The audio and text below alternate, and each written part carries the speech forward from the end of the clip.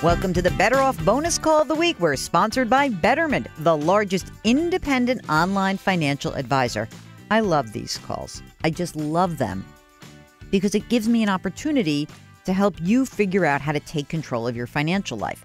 I'll give you 2 chances every week to control that stuff, okay? Tuesdays, that's right now. We're dropping this on a Tuesday. It's the bonus call of the week. After our longer show on Thursdays, we've got the listener question. If you'd like to get on the air with us, just send us an email and just a little detail about what's going on. Ask Jill at betteroffpodcast.com. Ask Jill at betteroffpodcast.com. We are going to Lisa from New Jersey. Lisa, what's going on? How I can help you out? Tell me.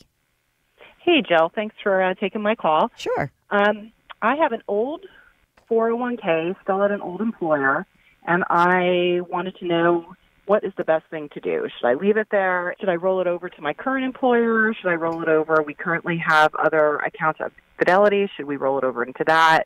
Let me ask you a quick question. So Sure. First, start with old employer's 401k. Where is that plan held? What firm holds that? Truthfully, I don't know. Okay. You're working now. You've got a new 401k. Do you know what investment company, mutual fund company holds that 401k? My current account is at Hewitt. Hewitt. Oh, okay. Got it.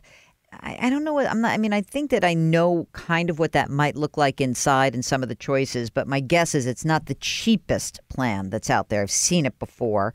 The reason to stay in an old 401k is that you've got this great plan. Maybe it's a plan that is like, wow, it's at Vanguard and the choices are vast and they're so inexpensive and I've got tons and tons of index funds.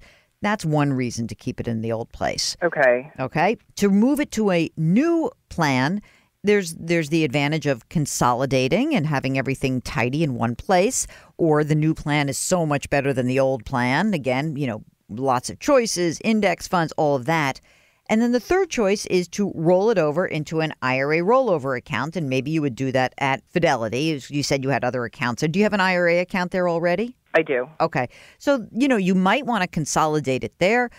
Look, I'm not the cheerleader for one of these companies versus another, but, we know that if you're in the Fidelity family, you've got a ton of different index funds from which to choose. It's very easy to do that, and you will consolidate. So all of that being said, I think that, not knowing a ton about the old plan, not thinking the new plan's so great, my inclination is to roll that to the IRA rollover account that is at Fidelity already. And then we get to the larger issue, which is, how am I going to invest it? How old are you, Lisa? I'm 50. Married, single? Married. Okay. And are you maxing out your 401k right now? I'm doing 15%. 15%. Okay. And how are you guys doing just as a couple financially? Do you have kids? Are you paying for college? What's right now happening for you? We have two kids, 12 and 14. Oy, you're in it, baby. Yes, we are. We'd like to help them out with college, but I don't mind if they have to have some skin in the game. Mm-hmm. All right, good.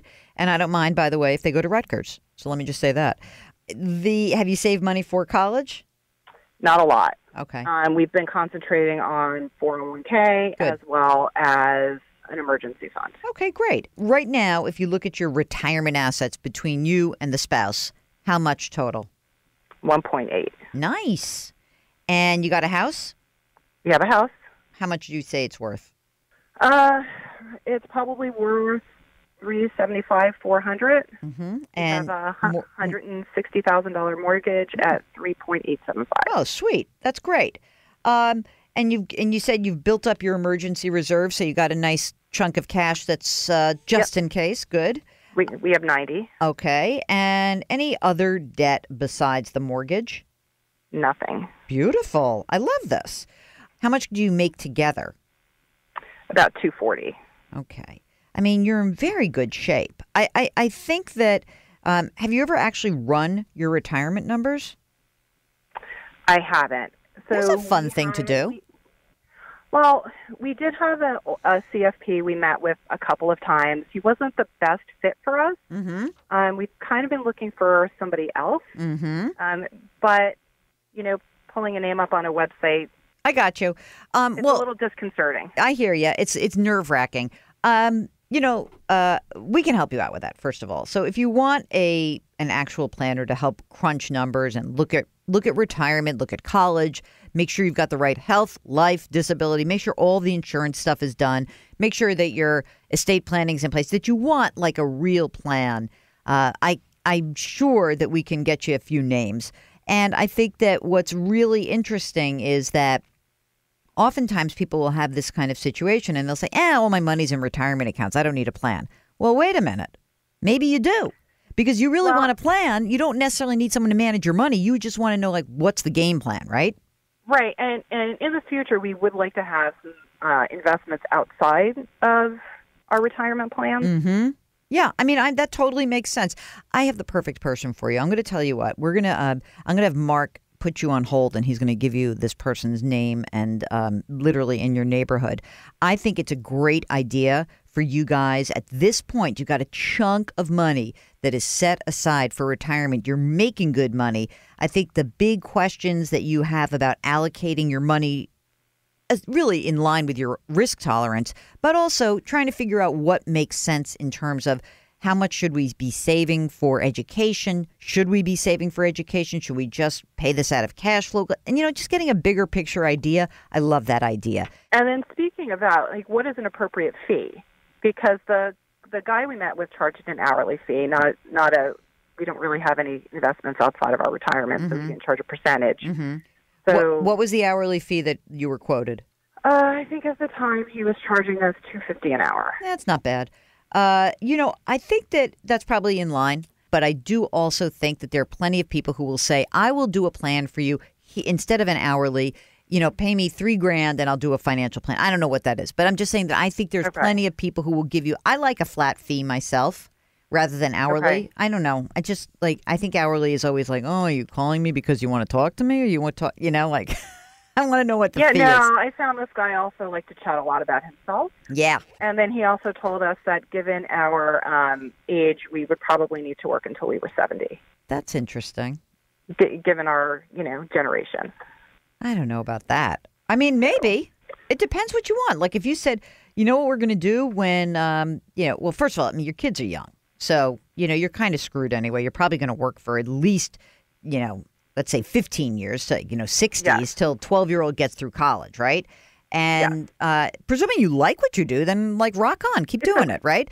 But if you're like, I want to do something else, then I'm so like bought in on this idea of like the next career, in your 50s, 60s, 70s, because I do think that there is something to be said for people who remain engaged in the work world. I'm not saying you have to work as hard as you work, but being able to do something and have a place to go, I think it's fantastic.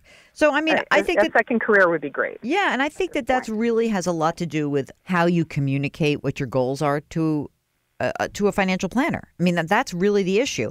So if that's something that you're like, oh, my God, that turns my stomach, I don't want to do that, then the planner should be able to say, okay, well, here's plan B. And here's plan C, and here's plan D. Right. Here's what we're going to do. Mark is going to give you some info. Hang on 1 second, and we will absolutely, positively help you out. And I wish you the very best of luck. And again, I'm just going to say this, Rutgers. Well, I'm a state school girl myself. There you go. Perfect. All right. Thanks so much for calling, Lisa. All right. Thanks. Take care.